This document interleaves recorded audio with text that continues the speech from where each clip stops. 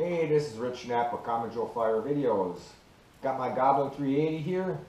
Now, I'm going to start out with kind of going through. I did a common guy, build for a budget-minded guy.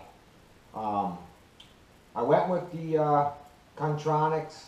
Let's see here, what's the exact number on it? The 2820 890. I went with that because it wasn't that much more than the other motors.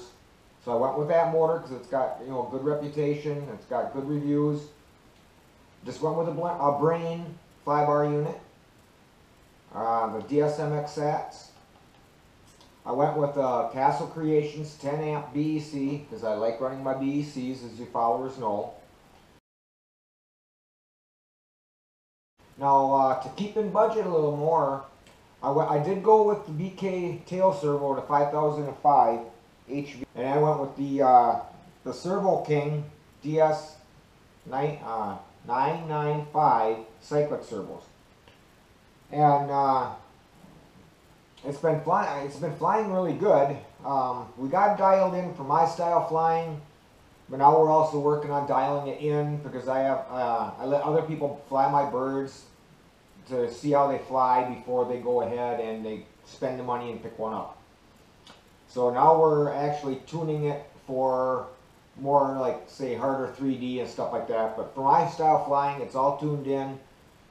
I really like the way it's flying. I started out at a lower head speed, and guys were talking about, well, its sweet spot's kind of like around 3,400. And I've actually been finding myself flying it more in that 3,400 during testing and tuning than anything less, because it does. 3,400 for this bird feels really good.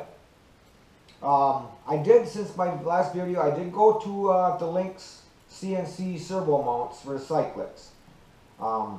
The plastic, I'm old school where, if the plastic flexes, I don't like that.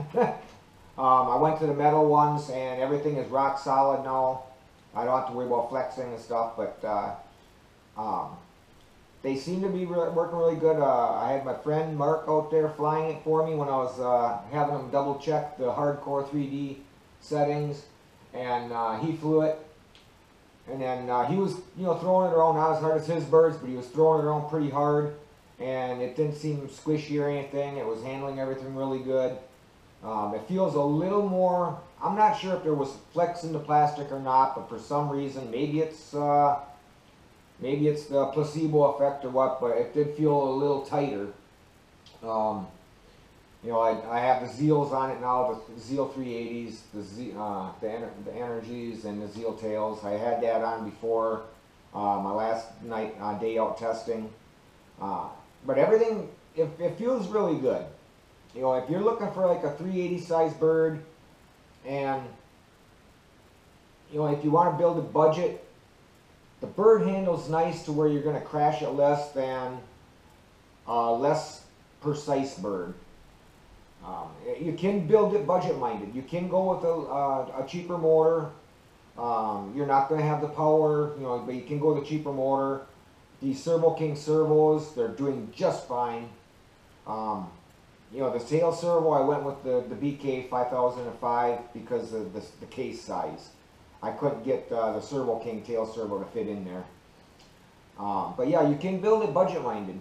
So don't rule it out when you're doing your research on a 380 size bird. The handle's really good. You're going to crash it less than a bird that is a sloppier build.